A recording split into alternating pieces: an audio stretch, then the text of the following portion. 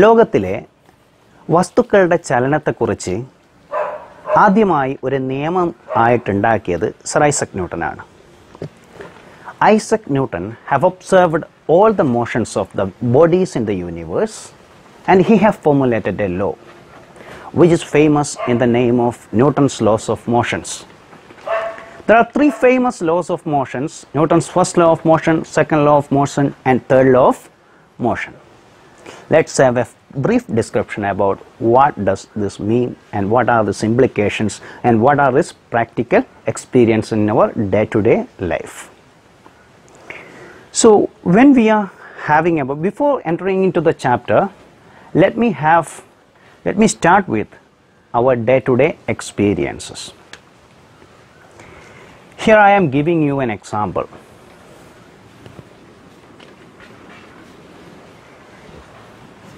നമ്മൾ സാധാരണ കമ്പവലി മത്സരം കാണാറുണ്ട്. ഒരേ ബലമുള്ള ഒരേ ശക്തിയുള്ള 10 പേര് ഈ ഡയറക്ഷനിലേക്ക് വലിക്കുകയാണ്. അതേ ശക്തിയുള്ള 10 പേര് ഈ ഡയറക്ഷനിലേക്കും വലിക്കുകയാണ്. അപ്പോൾ ഇതെന്ത് ചെയ്യൂ? ഇവിടെ തന്നെ നിൽക്കും.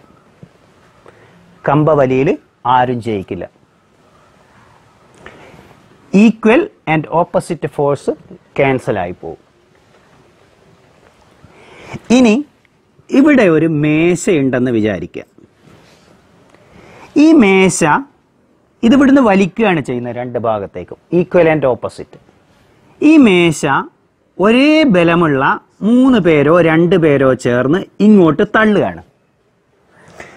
അതേപോലെ തന്നെ 3 പേര് ചേർന്ന് തിരിച്ചും തള്ളുകയാണ്. ഈക്വൽ ഫോഴ്സ് ആണ്. ഈക്വൽ ഫോഴ്സ് അങ്ങോട്ടും ഇങ്ങോട്ടേക്കും എഫക്റ്റ് ചെയ്യാണ്. അതും മൂവ് ചെയ്യില്ല. ഇനി ഒരു വളയമുണ്ട് എന്ന് വിചാരിക്കുക. ഒരാൾ ഇങ്ങോട്ട് പിടിച്ച് വലിക്കുന്നു, ഒരാൾ ഇങ്ങോട്ട് പിടിച്ച് വലിക്കുന്നു, ഒരാൾ ഇങ്ങോട്ട് പിടിച്ച് വലിക്കുന്നു. 3 പേർക്കും ഒരേ ഫോഴ്സാണ്. ഈക്വൽ ആയിട്ടുള്ള ഫോഴ്സാണ് ഇങ്ങോട്ടും ഇങ്ങോട്ടും ഇങ്ങോട്ടുള്ള. ആ വളയവും ഒരു സ്ഥലത്തേക്കും മൂവ് ചെയ്യില്ല. ഈ 3 കേസിലും മൂവ് ചെയ്യില്ല. വസ്തു അവിടുന്ന് മൂവ് ചെയ്യില്ല. ഇനി നിങ്ങൾ ഈ കമ്പവലിയിൽ ഒരു ഭാഗത്തേക്ക് 10 പേരുണ്ട് എന്ന് വിചാരിക്കുക. ഇതേ ഫോഴ്സുള്ള 5 പേരോ 6 പേരോ മാത്രമേ ഈ ഭാഗത്തേക്കുള്ളൂ എങ്കിൽ എന്ത് സംഭവിക്കൂ? ഇവർ ജയിക്കും.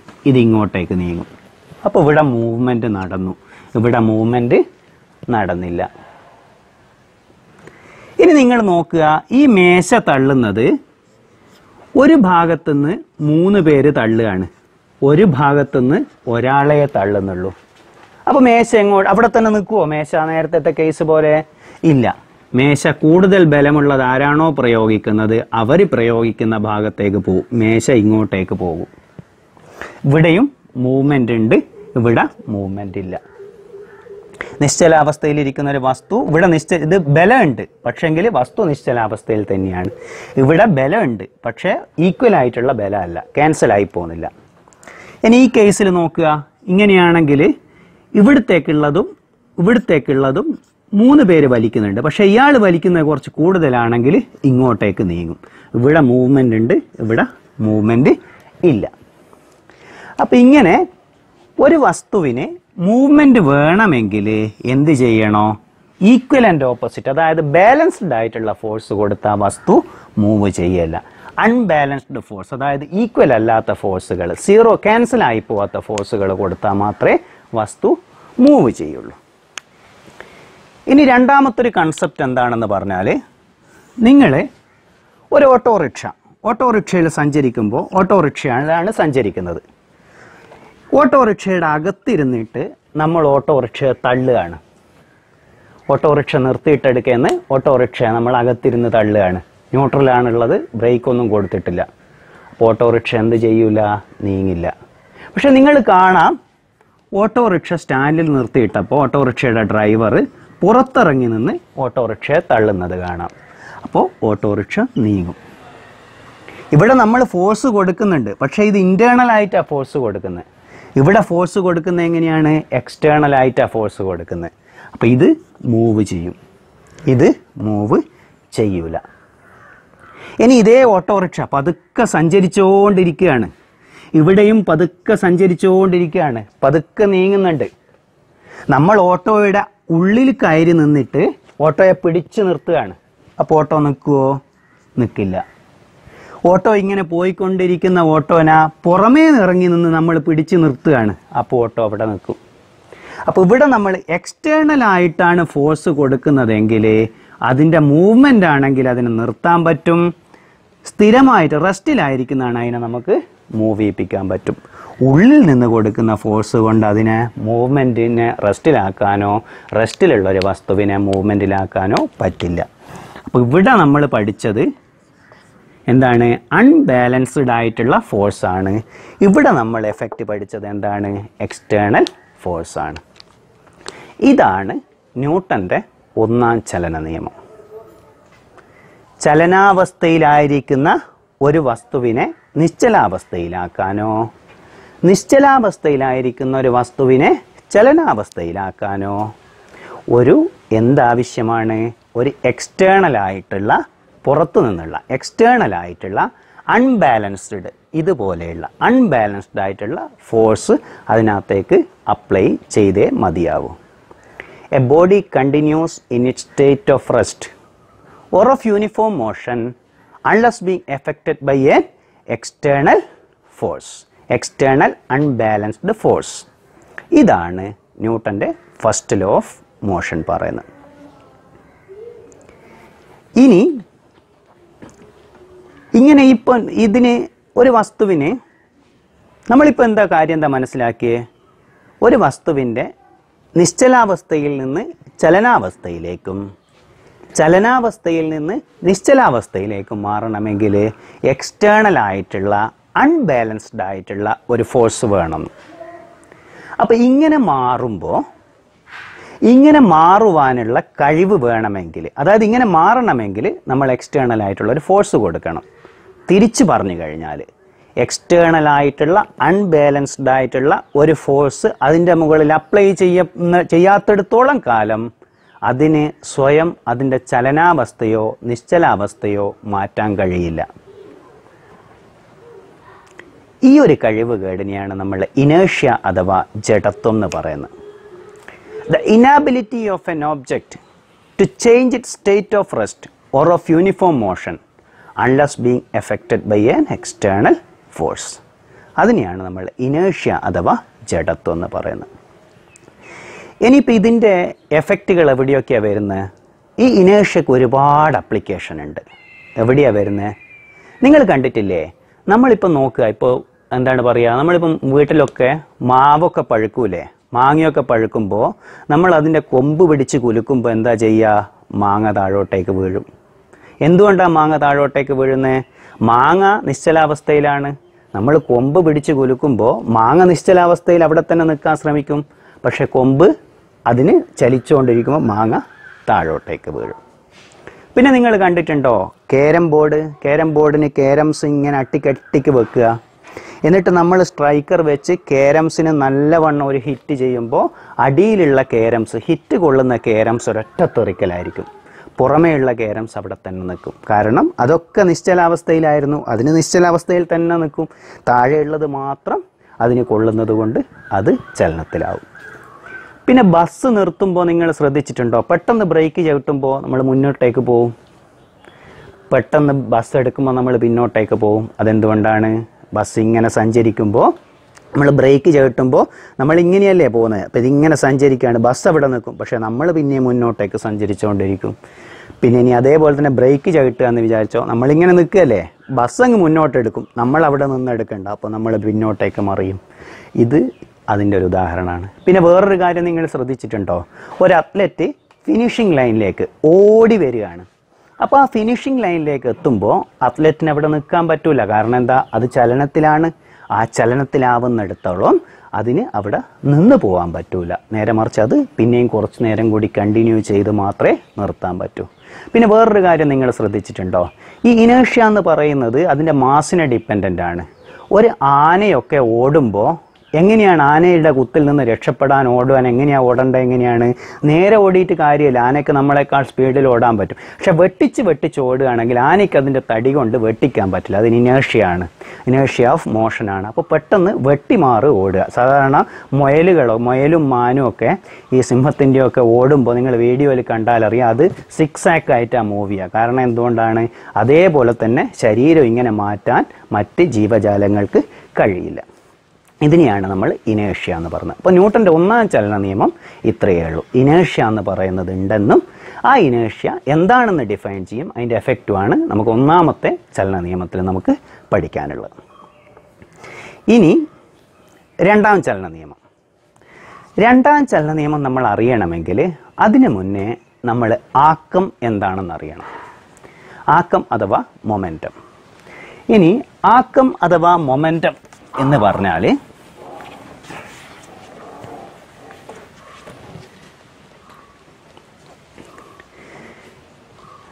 ചലിച്ചുകൊണ്ടിരിക്കുന്ന ഒരു വസ്തുവിൻ്റെ പ്രത്യേകതയാണ് മൊമെൻറ്റം അഥവാ മലയാളത്തിൽ അതിന് ആക്കം എന്ന് പറയും. ചലിച്ചുകൊണ്ടിരിക്കുന്ന ഏതൊരു വസ്തുവിനും മറ്റൊരു വസ്തുവിൻ്റെ മുകളിൽ ഒരാഘാതം ഉണ്ടാക്കാൻ പറ്റും, അല്ലെങ്കിൽ ഒരു ഇടി കൊണ്ടൊരാഘാതം, ഒരു അപകടം ഉണ്ടാക്കാൻ പറ്റും, ഒരു കേടുപാട് ഉണ്ടാക്കാൻ പറ്റും. ആ ഒരു സവിശേഷതയെയാണ് നമ്മൾ ആക്കം എന്ന് പറയുന്നത്. കൂടുതൽ കേടുപാടുകൾ ഉണ്ടാക്കാൻ പറ്റും എന്ന് പറഞ്ഞാൽ, ആഘാതം ഉണ്ടാക്കാൻ പറ്റും എന്ന് പറഞ്ഞാൽ കൂടുതൽ മൊമെൻ്റ് ഉണ്ട്, കൂടുതൽ ആക്കം ഉണ്ട് എന്നാണ് അർത്ഥം. കുറച്ച് ആഘാതം ഉണ്ടാക്കാൻ പറ്റും എന്ന് പറഞ്ഞാൽ കുറച്ച് മൊമെൻ്റ് ഉണ്ട് എന്നാണ് അർത്ഥം. ഇനി നമ്മൾ നോക്കുക, രണ്ട് എക്സാമ്പിൾ ഞാൻ പറയാം നിങ്ങളോട്. ഒന്ന്, നിങ്ങളുടെ കയ്യിൽ ആദ്യമായി നിങ്ങളുടെ ഒരു വെടിയുണ്ട, നിങ്ങളുടെ കയ്യിലൊരു വെടിയുണ്ട തന്നു. ആ വെടിയുണ്ട നിങ്ങൾ കണ്ടിട്ടുണ്ടാവുമെന്നറിയില്ല, വളരെ മിനുസമായ പ്രതലാണ്, അതങ്ങനെ മുറിയൊന്നുമില്ല. അപ്പോൾ നമ്മളിവിടെ എൻ്റെ കയ്യിൽ വെടിയുണ്ട വെക്കുകയാണ്. അപ്പോൾ ഒരു കുഴപ്പമില്ല, കയ്യിൽ വെക്കാം, കണ്ണിൽ വരെ വെക്കാം, കണ്ണിനൊന്നും പറ്റില്ല, അത്രയും മിനുസായിരിക്കും. പിന്നെ ആ വെടിയുണ്ട ഞാൻ എൻ്റെ കയ്യിലേക്ക് പതുക്കെ ഇടുകയാണ്. അപ്പോൾ കുറച്ച് വേദനയാവും, കുറച്ച് മൊമെൻ്റ് ഉണ്ട്. ഇനി ആ വെടിയുണ്ടേന ഞാൻ കുറച്ചുകൂടി നല്ല സ്പീഡിൽ എറിയാണ്, അപ്പോൾ കുറച്ചുകൂടി വേദനയാവും. ദൂരെ നിന്ന് എറിയാണ്, കുറച്ചുകൂടി വേദനയാവും. ഇനി ഞാൻ തോക്കിലിട്ടിട്ട് അത് ഫയർ ചെയ്യാണ്, എൻ്റെ കൈ തുളച്ചിട്ടത് പുറത്തേക്ക് പോകും. അപ്പോൾ ഇവിടെ ഞാൻ എന്താ ചെയ്തത്? ആദ്യത്തെ കേസിൽ വെലോസിറ്റി, അതായത് അതിൻ്റെ പ്രവേഗം എന്ന് പറയുന്നത് 0 ആയിരുന്നു. പിന്നെ അതിൻ്റെ സ്പീഡ് കൂട്ടി, പിന്നെ നല്ല സ്പീഡ് കൊടുത്തു. അപ്പോൾ അതിൻ്റെ ആക്കം എന്ന് പറയുന്നത് കൂടിക്കൂടി വന്നു. അപ്പോൾ ആക്കത്തിന് പി മൊമെൻ്റ് എന്നാണ്. അപ്പോൾ മൊമെൻ്റത്തിന് പി ആണ് വരിക. പി എന്ന് പറയുന്നത് നമ്മൾ ഡയറക്റ്റ്ലി പ്രൊപ്പോർഷണൽ ടു, ഇപ്പം നമ്മൾ എന്താണ് കൂട്ടിയത്, എന്തെന്നാണ് അതിൻ്റെ വേഗത, velocity. P is directly proportional to V ആണ്.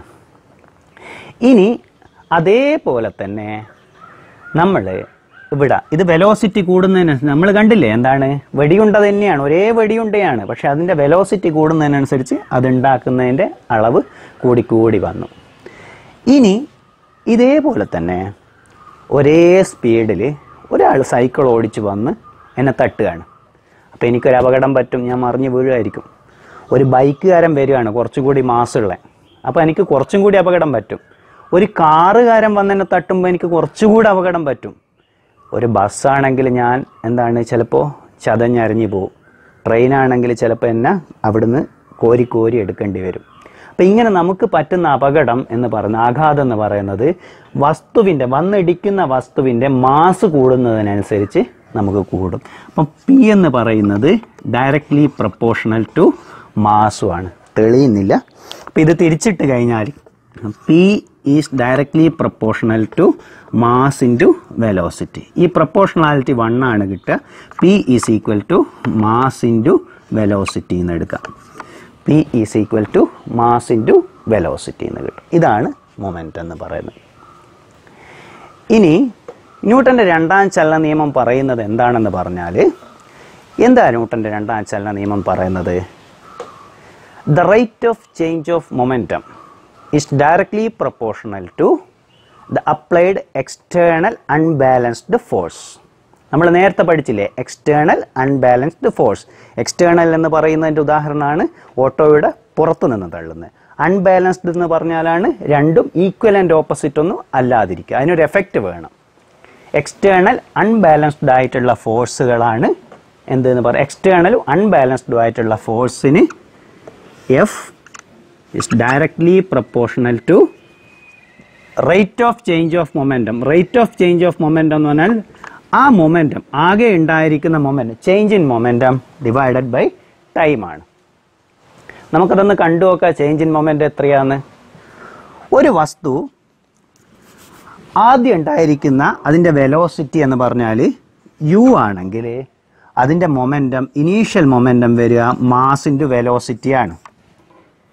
അതിൻ്റെ അവസാനത്തെ വെലോസിറ്റി എന്ന് പറഞ്ഞാൽ വി ആണെങ്കിൽ അതിൻ്റെ മൊമെൻറ്റം, ഫൈനൽ മൊമെൻറ്റം വരിക എം ഇൻറ്റു വി ആണ്. ചേഞ്ച് ഇൻ മൊമെൻറ്റം എന്ന് പറഞ്ഞാൽ വരിക ഇവ തമ്മിലുള്ള വ്യത്യാസമാണ്. അപ്പോൾ നമ്മൾ ഈ ഇക്വേഷൻ്റെ അകത്ത് കൊടുത്തു നോക്കുക, F is directly proportional to P എന്ന് പറഞ്ഞാൽ final momentum M V minus initial momentum M U divided by അതിനെടുത്ത സമയം M V minus M U by T. Or F is proportional to M രണ്ടെന്നും പുറത്തെടുക്കുക, V minus U by T. Or F is proportional to M into ഈ V minus U by T എന്ന് പറഞ്ഞാൽ എന്താ വരിക, change in velocity by time. നമ്മൾ first പഠിച്ചൊരു ഇക്വേഷനാണ് acceleration. F is proportional to M A. ഇത് നമ്മൾ proportionality constant നമ്മൾ എക്സ്പെരിമെൻ്റ് ചെയ്ത് കണ്ടുപിടിച്ചാൽ നമുക്ക് കിട്ടും 1 തന്നെയാണ്. അപ്പോൾ F is equal to M A. ഇങ്ങനെയാണ് നമുക്ക് ഈ ഒരു ഇക്വേഷൻ കിട്ടുന്നത്, F is equal to M A. ഇതാണ് ന്യൂട്ടൻ്റെ സെക്കൻഡ് ലോ. ന്യൂട്ടൻ്റെ സെക്കൻഡ് ലോ പറയുന്നത് എന്താണ്, rate of change of momentum is directly proportional to the external force acting on A body. ഇനി ന്യൂട്ടൻ്റെ third law of motion. ന്യൂട്ടൻ്റെ third law of motion പറയുന്നത് എന്താ അറിയോ, അത് വളരെയധികം application ഉള്ള ഒരു ലോ ആണ്. ന്യൂട്ടൻ്റെ third law of motion States that the third law of motion states that for every action there is an equivalent opposite reactions. This has lots of philosophical as well as materialistic implications of this law. നമ്മൾ ഇതൊരു ഡെപ്തിലേക്ക് consider ചെയ്താൽ ഒരു വസ്തുവിന് equal ആയിട്ടുള്ള, ഓപ്പോസിറ്റും ഈക്വലും ആയിട്ടുള്ള ഒരു ഏതൊരു പ്രതിപ്രവർത്തനത്തിനും equivalent opposite ആയിട്ടുള്ള ഒരു പ്രതിപ്രവർത്തനം ഉണ്ടാകും എന്നുള്ളതാണ് ന്യൂട്ടൻ്റെ തേർഡ് ലോ ഓഫ് മോഷൻ. ഇതിൻ്റെ എക്സാമ്പിൾസ് നമ്മൾ എടുക്കുകയാണെങ്കിൽ നമ്മുടെ നിത്യജീവിതത്തിൽ തന്നെ ഒരുപാടുണ്ടാവും. ഒന്നാമത്തത്, നമ്മൾ തോണി തുഴയാണ്, തോണി ഇങ്ങനെ തുഴഞ്ഞു പോവുകയാണ്. അപ്പോൾ എന്താ സംഭവിക്കുന്നത്, നമ്മൾ തോണിയിലിരുന്ന് വെള്ളത്തിലേക്ക് നമ്മൾ തുഴയിലൂടെ ഫോഴ്സ് കൊടുക്കുമ്പോൾ വെള്ളം തോണിയെ മുന്നോട്ടേക്ക് തള്ളും. വെള്ളത്തെ നമ്മൾ പിന്നോട്ടേക്ക് തള്ളുമ്പോൾ വെള്ളം തോണിയെ മുന്നോട്ടേക്ക് തള്ളും, തോണി സഞ്ചരിക്കും. രണ്ടാമത്തെ കാര്യം, റോക്കറ്റ് എങ്ങനെയാണ് മുകളിലോട്ടേക്ക് പോകുന്നത്, റോക്കറ്റിൽ നിന്നുള്ള പുക താഴോട്ടേക്ക് തള്ളുമ്പോൾ താഴെയുള്ള അന്തരീക്ഷം എന്ത് ചെയ്യും, റോക്കറ്റിന് മുകളിലോട്ടേക്ക് തള്ളും. കാറ്റ് നിറച്ച ബലൂണ് വിടുമ്പോൾ എന്തുകൊണ്ടാണ് മുകളിലേക്ക് പൊന്തിപ്പോകുന്നത്, എന്തുകൊണ്ടാണ്, അതിൻ്റെ കാറ്റ് താഴേക്ക് തള്ളുമ്പോൾ ബലൂണിന് മുകളിലോട്ടേക്ക് തള്ളും.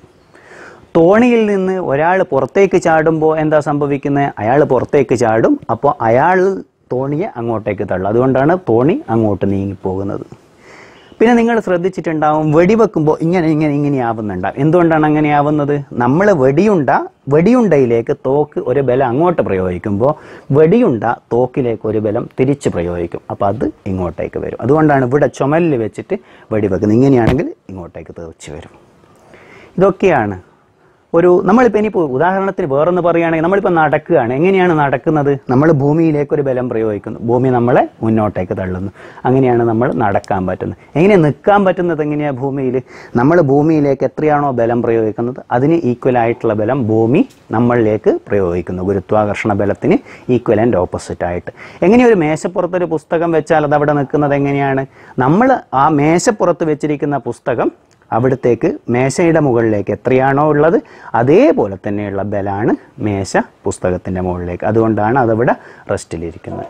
For every action there is an equal and opposite reaction. ഇത്രയാണ് ന്യൂട്ടൻ്റെ ലോസ് ഓഫ് മോഷൻ. ഇനി ഇത്രയാണ് ഇതിൽ ചാപ്റ്ററിൽ ഒരു 90% ഇത് പോർഷൻസ് ഇവിടെ കവർ ആയിട്ടുണ്ട്.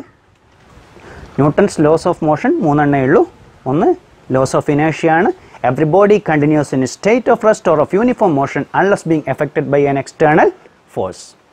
Second law is that the external force acting on a body is directly proportional to the rate of change of momentum. Third law of motion says that, what do you mean by third law of motion? For every action there is an equivalent opposite reaction. ഈ മൂന്ന് കാര്യങ്ങളാണ് ഇതിനകത്തുള്ളത്. ഇനേഷ്യൻ്റെ ഇത് ഒരുപാട് നമ്മുടെ ഏകദേശം നിത്യജീവിതത്തിൽ സംഭവിക്കുന്ന എല്ലാ കാര്യങ്ങളും തന്നെ, ഒരുപാട് കാര്യങ്ങൾക്ക് ഇത് ഡയറക്റ്റോ ഇൻഡയറക്റ്റോ ആയിട്ട് ബന്ധപ്പെട്ടിരിക്കുന്നതാണ് മൂന്ന് ലോകളും. Thank you for hearing.